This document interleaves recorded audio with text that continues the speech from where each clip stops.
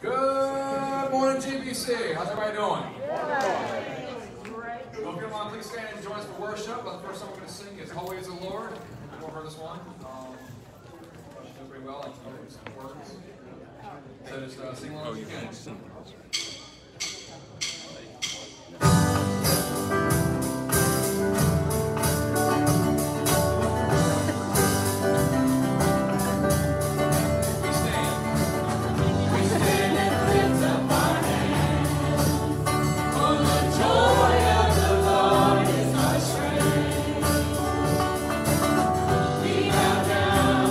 Worship him now, how great, how awesome is he.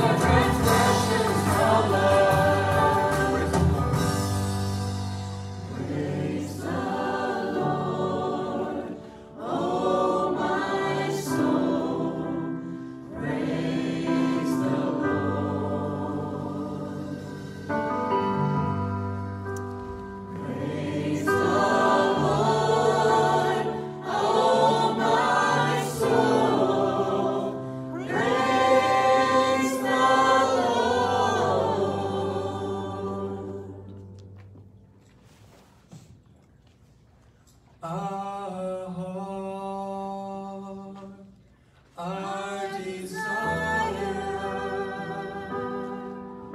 is to see the nations worship.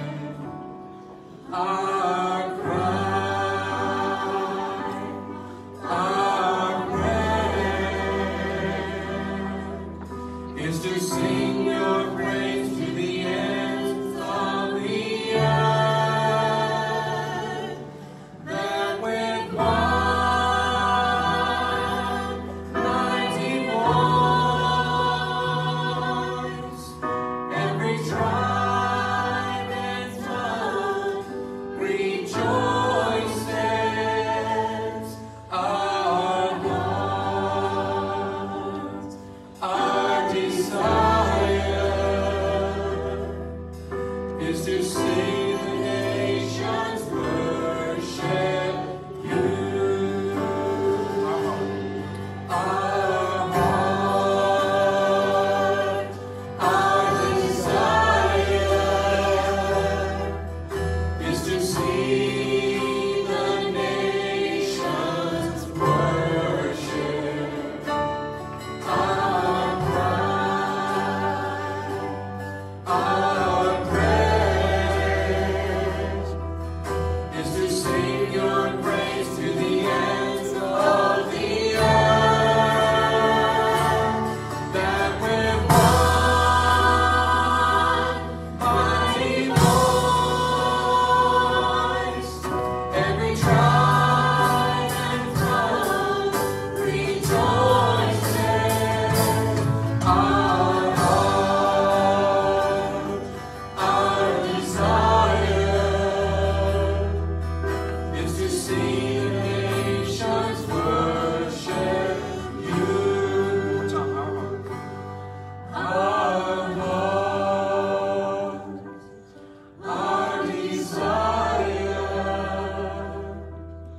is to see the nations worship you.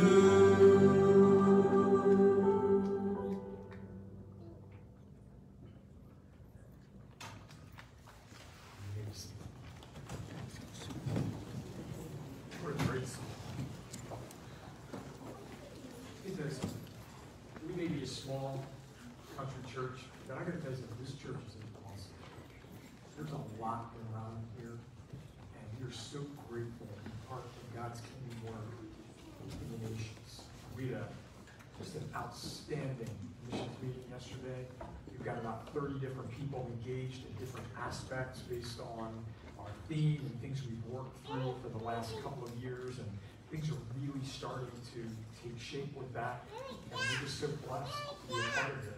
So whether it's across the street or around the world, we are all needing to be engaged in God's mission work, and we want you to continuously be a part of that as well. And so over the coming months, you're going to be hearing more from different people who head up these different facets of the ministries, so that we can keep you updated on what is going on. Thanks as well for being just willing to adjust whether we're inside or outside. I mean, I like doing things inside, but I love doing things outside. So as soon as the humidity drops at least a few decibels, and whatever that's going to be, and our heat drops a little bit, then we'll probably be outside on the platform again, and then you guys can, again, you bring your dogs, you tailgate, you do whatever you want. We have a great time out there. And what we've learned over the last couple of months is that more and more people are way willing to be outside than inside. I mean, we have about twice the amount of people that come when we're able to do things outside. And we even had a few Zacchaeus moments. We had a few of your kids climbing trees out there. I'll never forget one time I'm walking around on the platform, I'm looking out, I'm like, wait a minute, there are 2 kids in that tree over there. And as long as the parents are watching them, doesn't matter to me at all. So it's just, we've had to be innovative as well along the way. So we really appreciate that. That has affected our kids' ministry. We've gone back to doing things outside for kids every other week. And our next one will be next Sunday. And again, 10:30 service only for that. And we have tents and water. We've got plenty of things. Kids don't care how hot or how cold it is. We may be doing this in December with them outside. But that's just something we've had to adjust and adapt as well. Each month that goes by, we'll consider, do we go back in and do kids ministry again? Do we keep it outside as long as we can? Same thing with youth ministry. We try to do a few things online, and that's gone okay. Amy's going to be starting a ministry for just girls, teen girls, middle school, high school, starting this coming Wednesday at 4 o'clock. We'll be working with Casey and Tara in the coming weeks to kick things back into gear for overall youth ministry here and in people's homes. I'm thankful for the Mumas hosting 2 events recently for swim parties that have gone very, very well. And we're just asking God for wisdom and grace to know exactly how to move forward. There'll be other ministries that we'll be talking to you about as well. We're meeting with a lot of our home group leaders coming up to see how that will go. We'll communicate with all of you on that. We're considering doing Sunday school online and in person, but not on Sundays. So we'll let you know how that goes as well, including our foundations course. So again, we'll just keep you posted. We really appreciate you being willing to adjust along the way. Mission updates. We have some missionaries that are stuck here in the United States that can't get back to their countries. Dave and Julie Rudolph in South Africa, they're stuck here. The South African government isn't allowing any planes in and out of the Cape Town area, so they're just stuck here, so pray for them. Pray for some of our other missionaries that are actually stuck here, but can't also get back to their nation. And then we have one of our other missionary families, the Maugers. I will keep their location, I will just say a portion of Asia. They were not doing well along with several other missionary families with different organizations, and I'm grateful to our government for bringing in some airplanes stealth, and basically went in and got our missionaries and several other families out.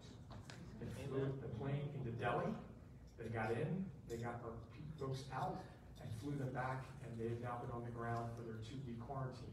They are doing very, very well. So I really appreciate some things going on behind the scenes that are working with some of our missionaries. And sometimes when you think that things are going to hell in a handbasket, you hear things like that, and you're just grateful that there are people that are on watch for what's going on. Why don't we have a prayer, and then we'll launch into God's words. We thank you, Heavenly Father, for allowing us to be a part of what you're doing here. Thank you, Lord, for just the privilege that it is to worship. I thank you for everybody that's willing to come, whether it's inside, outside, just adjust accordingly, and just such really unusual and bizarre circumstances in which we find ourselves. And I pray that we might be willing to consistently and constantly put you first and see what you're doing through all of this. Help us to see some of the situations that are going on as opportunities to share Christ and to live out Christ. And so we pray that you speak to our heart through your Spirit as we open up your word today. Blessings on those that are struggling, people that are healing from different ailments, those within our mission community and family that are dealing with various issues as well. Thank you for it all in Jesus' name. Amen. Well, most of you know, for the last almost 8 months now, we're in August, we have been working through the book of Jeremiah. And we were in chapter 36 last week, and we learned about the 3 B's. Baruch, Bibles, and burning. And what does all of that mean? Jeremiah was given a word from God. His amanuensis, or secretary, Baruch, communicated that word onto a scroll, and then that scroll was to be given to the king for him to read, and which he did. And what he did was absolutely amazing. He subsequently took the scroll, the word that God had given, and as each page was written and read, he took out, the Bible says, a penknife, cut the page out of the scroll, and threw it into the fireplace, and burned everything to the ground, if you will, until there was nothing left of the word. Because the platform that he stood on was himself. He wasn't trusting God at all. He wasn't willing to look through the lens of the word to see the world. He was willing to look at himself and then to make judgments on everything else. And that, of course, did not end well for him. God brought Jeremiah back and said, listen, I'm going to do something. I'm going to give you the same thing all over again. I want you to write the exact same thing down, except I'm going to add something to it. And at the very end, and this is recorded at the end of chapter 36, The second time around, it said, yeah, the king, Jehoiakim, basically, he's going to burn and rot as a result of what he did to the word. And sure enough, things did not go well for him. And we talked about the platforms that we're standing on. What are those platforms? What are the things in life that you are standing on right now to help you get through this, and even when things are absolutely normal? Are we losing our minds over normal things, or are we willing to say, okay, God, a lot of this isn't really normal, so how do we process it? Barb had just a gathering with my sister the other night on Thursday, so somebody else from our congregation and I went out and had dinner together. We had a great time, and to be honest with you, I'm not anti-mask per se, but I just don't typically wear them. And so I'm used to just going into places, and if they ask me to leave, that's not a problem. That's fine. It's their establishment. No problem. So that happened. I went into the restaurant. I just walked in like I normally do, and they looked at me like, I don't think so, buddy. And it hit me at first, like, oh, they're actually stopping me midstream, and they're asking, I'm having one of those out-of-body moments in there. Everything is slowing down, and they're saying, you need to leave. It was not a problem. Well, I just said to the person, thank you so much for the way that you approached me on this. This is really appreciative. I'll gladly head outside. Are we able to eat outside? Absolutely. And they said, furthermore, we're going to come out. We'll take your order for you. We will bring it to your table. We will do whatever you need. And I was very appreciative of that. No problem. So, me and this other gentleman, we went down and we just sat and we waited around. And then the owner of the establishment came out and spent time talking with us. This was fascinating. Looked at both he and I, and they said, we want you to know how appreciative we are of the way that you handled what just happened. And I said, this is your business. You have every right to do this. This was our responsibility to act accordingly. And they said, no, you don't understand. We almost had to have the police here twice the night before for people screaming and yelling at us for this whole situation. And I said, well, that's very unfortunate. And I'm sure things are going to be a little crazy for me. But we were responsibility towards each other. And it gave us an understanding and an opportunity for me and this gentleman that I was with that night to just talk about our platforms. What would it have accomplished if I would have looked at the owner of that business and said, you're out of your mind, you're insane, you bought into this mantra of doing, wait a minute, they're only trying to do the right thing under their, they don't want to lose their business license. They don't want to have somebody tattletaling on them and sending it in. I can appreciate that. But I have to tell you, standing on a platform of seeing things through a certain lens gives you an opportunity to instead of reacting, to respond and say, all right, God, what do you want out of us? And that's exactly where we need to be in this area. Because you know what? It may not be a restaurant. It may be going into having a hospital procedure. I was talking with somebody at the 9 o'clock service who had a hospital procedure, and it was crazy just getting them into where they're supposed to be, and the wait for this, and the adjustments for that. And then afterwards, they prescribed a certain medication, the doctor that was there, and they sent it to a pharmacy that was 20 miles away from the pharmacy that they thought they were going to. So then they drove back to the other pharmacy, and then they said that they had no recollection that the doctor even brought it in. How do we handle these kinds of things? Because it's going to be happening if it hasn't happened already. How are we going to handle the craziness when school starts? And your 4th and 5th grade boys that may be going to school are taking off their masks and they're winking them across like rubber bands to the girls sitting next to them. And then hands are going to be raised, and then the teacher has to take her, oh, wait a minute, I can't do that. And, I mean, this is going to be nuts in the next couple of weeks. And then some of you, right, that are doing the dual thing. You're schooling at home. You're schooling in other locations. I mean, the stress level is going to continue to mount.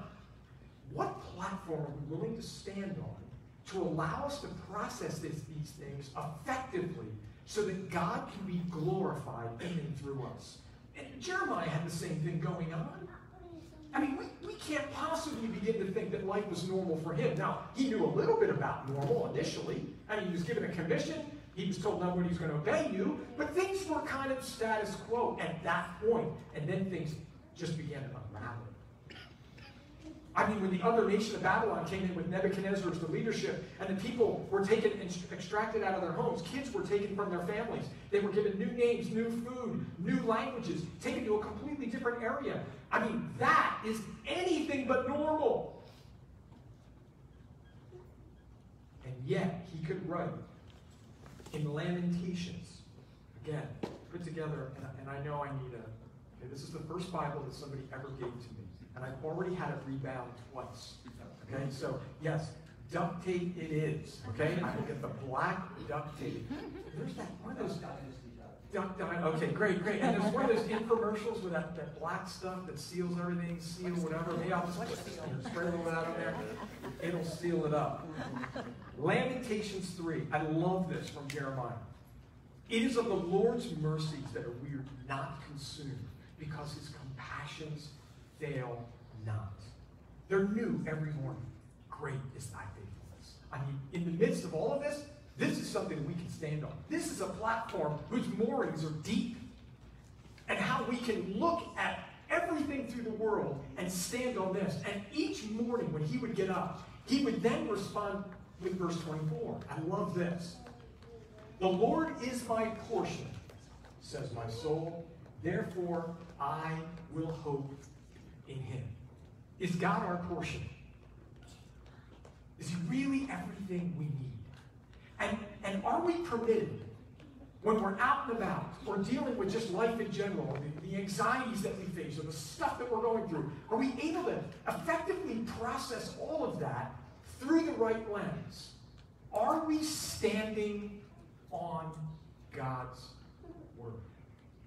What we're going to do is we're going to take a little bit of a parenthetical break over the next couple of weeks.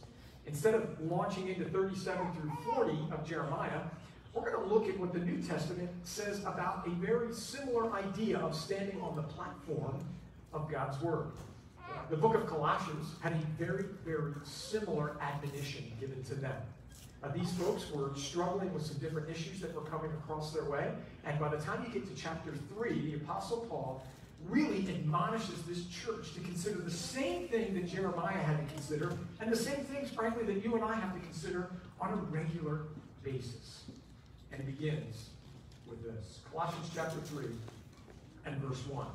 Since you've been raised to a new life in Christ, set your sights on the realities of heaven, where Christ sits at God's right hand. Verse 2. Think about the things of heaven, not just the things of earth. For this reason, for you died to this life, and your real life is hidden with Christ in God.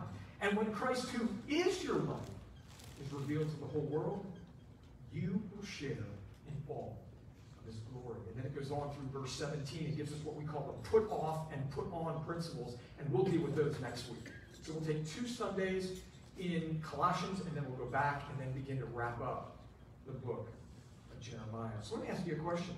Those of you who are going to be going back to school, you middle schoolers and high schoolers, college students, some of you are going to be going back, some of you are going to be going online. I mean, it's going to be crazy out there. How do you view the platform upon which you stand as an opportunity to live out and share Christ with the people that you're around? Or is your platform one of the latest comments from one of our network outlets? You're so fired up and riled up because of what you see going on, and by golly, you're taking a stand. Well, good for you. Is that stand based on a proper assessment of God and his word, or just something that we get emotionally charged to?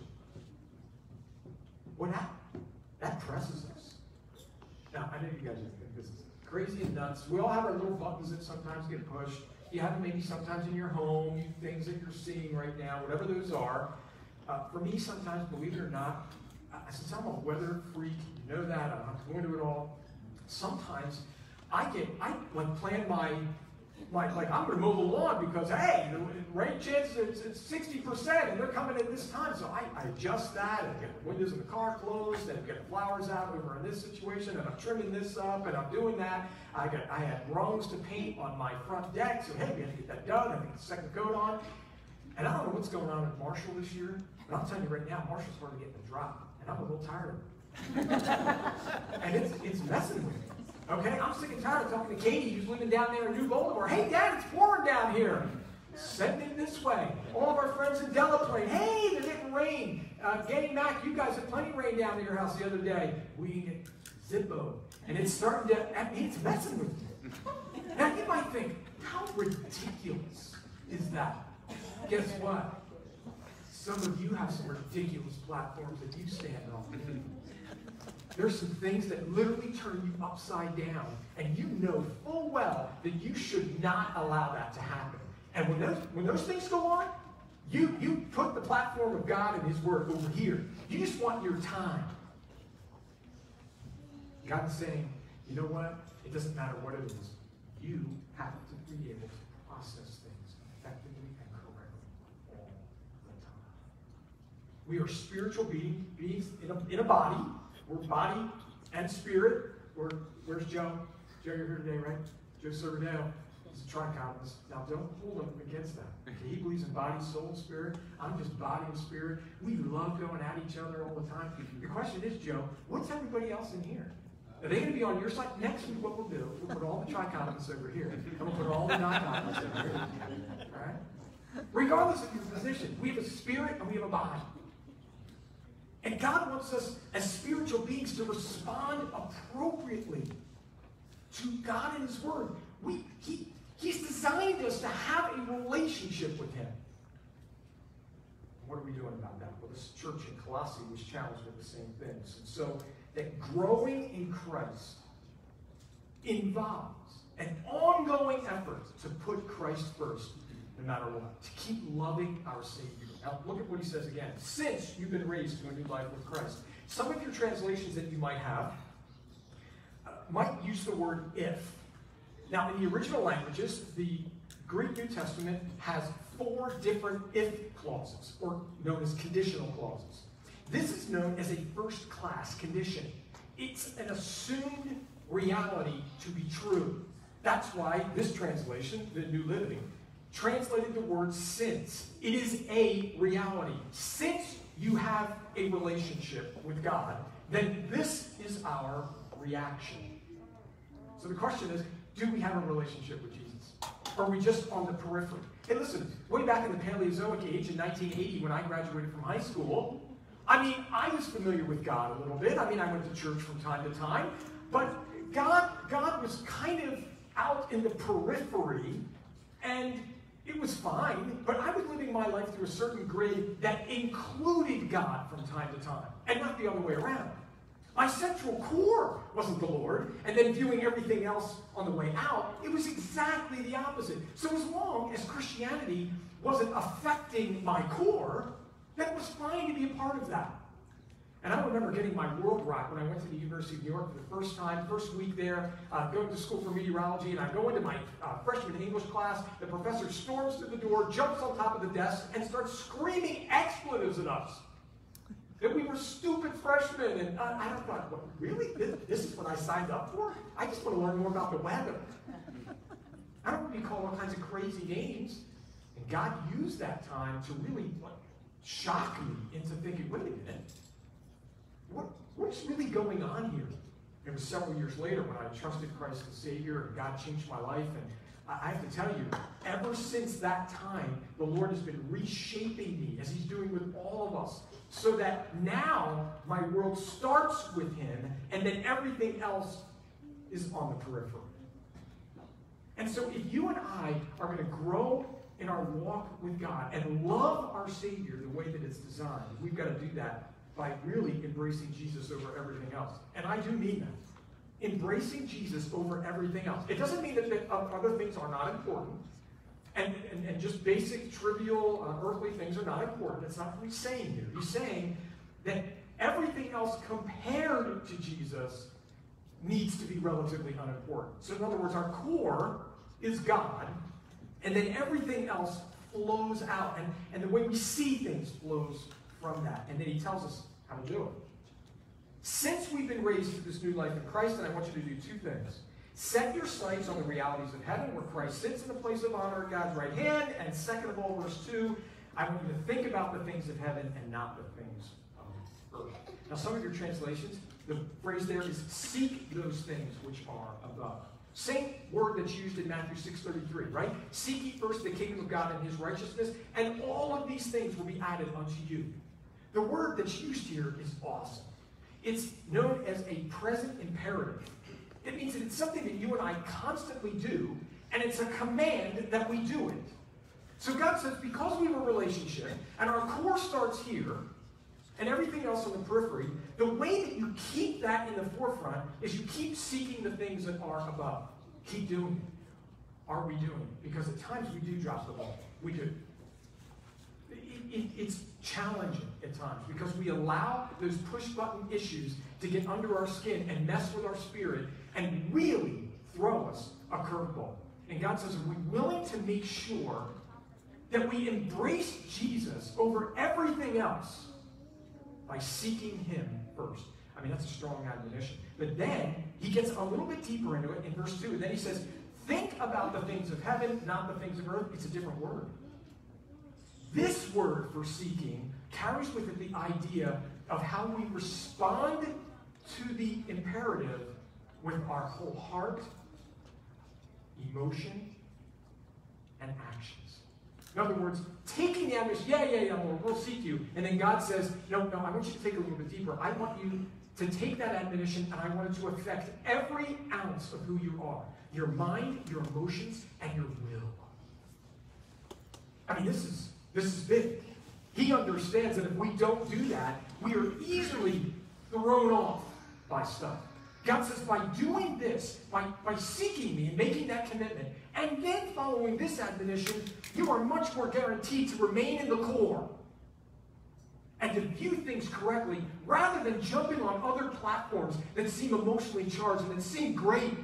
And I'm going to show you what this is all about. God says, wait a minute, process that through me first. And then make your decisions about those other arenas. Set your mind on things above. The Bible says in 1 John chapter 2, we are to love not the world, neither the things in the world. For all that is in the world, lust of the flesh, lust of the eyes, pride of life, is not of the Father, but it's of the world. And God says, if we continue to love the world, those are the things we'll do. That will be our core and not me, and I will continuously be on the periphery. I'll be disappointed constantly. I'll be let down. God says, you put me in the center, and you watch how my sovereignty works. And you know what? Even when you're not doing well, I will give you the peace of God that passes all understanding because you're filtering it through the right grid. What a difference. I'm telling you what a difference it makes in this world. You do it for your jobs. You do it when you're in school. Those of you, you're going back to school. How can God use you right now with this? Because I guarantee you, some of your friends, they're all messed up. Or they're anxious. Or they don't maybe know who to talk to. Or they're confused about stuff. Or they're filtering things. And they are charged up on certain things. How can you bring a spirit of calm, direction, and clarity to what's going on? By God using you in the midst of all of this. Many of you going back to college. Same thing. How can God use you? Those of you going back to work. Those of you who are retired. Some of you are retired and you're thinking, oh my Lord, where's all my stuff is going away. My 401k, what's going to happen with the stock market? Well, I mean, my Lord, if Trump gets elected, what's going to happen? But if Biden gets elected, guess what? Let God be your filter for all of that. And we can, if we seek him first and we set our minds on things above. And I'm telling you, he brings a calm. He allows us to process things. In the next couple of weeks, we're going to break out then the reasons for all of this.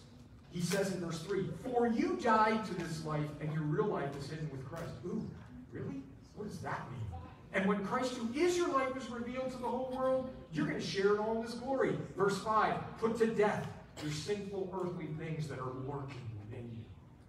We are going to unpack This whole idea of putting on and putting off what God has so that we can be the most effective ministers for Christ and embracing Him and the love of Christ in our life. So what's the platform we're standing on today? What is it? Whatever that is, allow it to be sifted and put through and placed on the periphery unless it's God's word first. And take a step back and let's allow ourselves to embrace the sovereignty and love of Christ to affect our decisions and change our life and bring glory to His name. Let's stand as we close out. And Joey, you can bring the team. Lord, we are really grateful to be here today. Thank you for loving us. Help us to be on that platform of your word. Help us to see things effectively and correctly. And realizing, Lord, that there's so many other things that are going on in this life, but they need to be viewed through your lens and not the other way around. We thank you for this church, the Colossian church. And we praise you, Lord, for the admonitions that they were given. I pray that we would take it to heart, that we would embrace the seeking you and the setting our minds on you and to loving you first and foremost above all things. We ask for this help in the name of Jesus Christ we pray.